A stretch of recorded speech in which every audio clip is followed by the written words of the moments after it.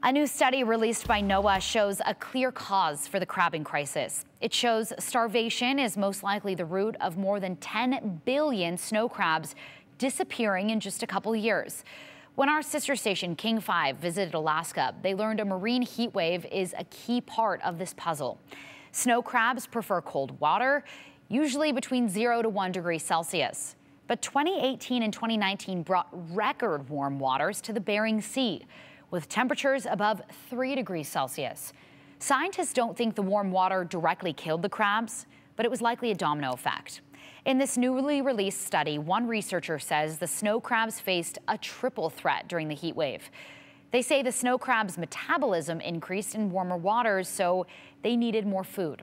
However, their habitat became smaller, so they had a smaller area to find that food, and they had to compete against each other to eat.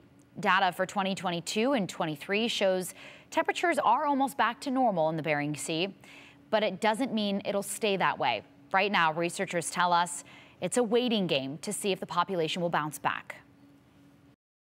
You know, I do think for an Arctic species, the future is uncertain. Like I said, I'm an optimist, and I can only hope that the conditions continue to support viable populations of snow crab.